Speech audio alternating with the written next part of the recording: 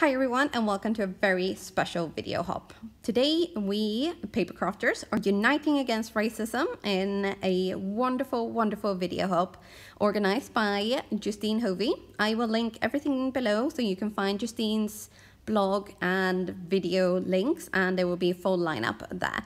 There is a huge lineup of incredible crafters, and we're all going to make cards and videos to just kind of show everyone that racism doesn't have a place in the crafting industry. We just,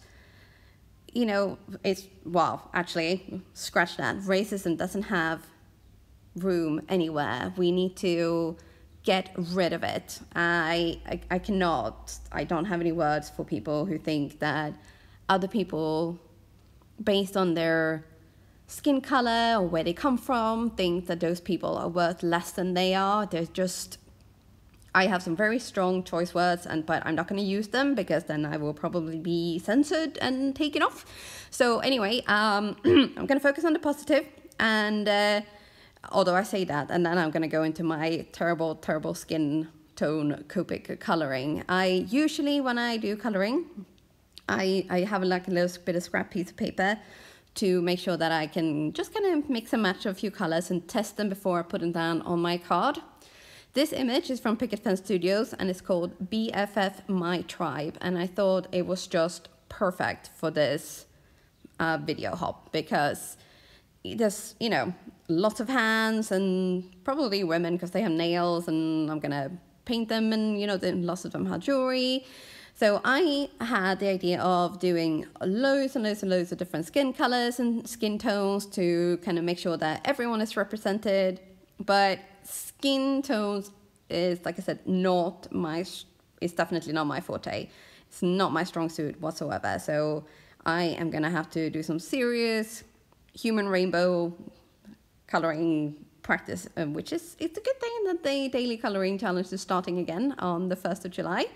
So I will definitely be practicing this for that. But as you see, I'm trying here, and we are gonna hop into a bit of a time lapse later on.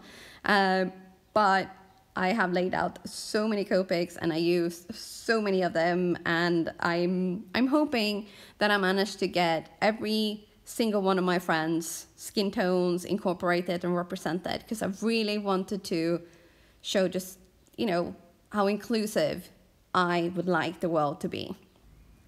As you can see from my coloring, or it will become more evident, this is one of the reasons why I don't do very many faces, because my Copic coloring when it comes to faces especially is just terrible. I'm really sorry, my friends. But as I said, this is just hands, so it's slightly easier and it doesn't kind of matter so much. But on this particular image, I wanted to have the lighter skin tones sort of under and the darker ones on top to just really kind of show, we're all here, we're lifting each other up, and we're all in this together. And then, of course, because I cannot not use a rainbow, everybody got a different color shirt. And this is one of my favorite letter die cuts. This one is from MFT Stamps. It's a stitched letter Die-Namics.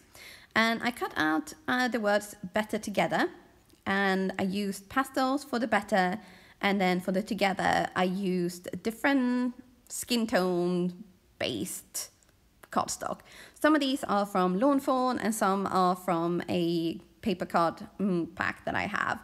It's just all basically like pastel-y colors. So I wanted the together, I wanted the T and the art on the end to kind of be white colors, so that all the friends are together, we all kind of there backing everybody up, and you're not gonna get to our friends unless you go through us.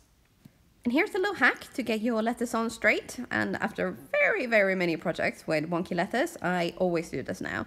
I use my work mat with the grids, a ruler, and some post-it tape to keep everything in one spot. And then I glue everything down whilst the ruler is in place, and then I don't actually remove it until everything is dry. So here I'm also, because I want to make sure that the together is sort of flat in the middle, spot on in the middle maybe. I started with one of the middle letters, so the E, and then tried to sort of place that where I thought the middle was going to be, and then I built my letters out to the left and the right. And then we're going to do the same thing. We're just going to glue them all down with the Lawn Fawn liquid glue tube, which is probably my favorite liquid glue at the moment. Then when all that's dry, you just remove your ruler and your post-it tape, and your card is done. Well, I did think it was done, but then I decided to add a few little gold details to like the bracelets and the watches and things, just to kind of, you know, bring it up a little notch. And then I did think the card was done, but then I had another idea. So I die cut a black heart out of black cardstock, or die cut a black heart. I die cut a heart out of black cardstock.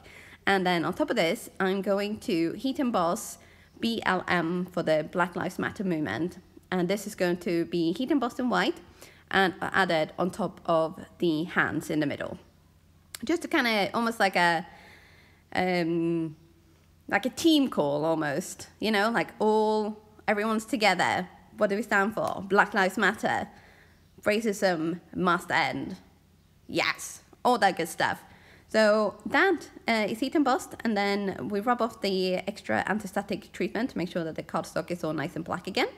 And with a few little bits of foam tape added at the back of this card, back of the heart, and then added to the card, this was all done.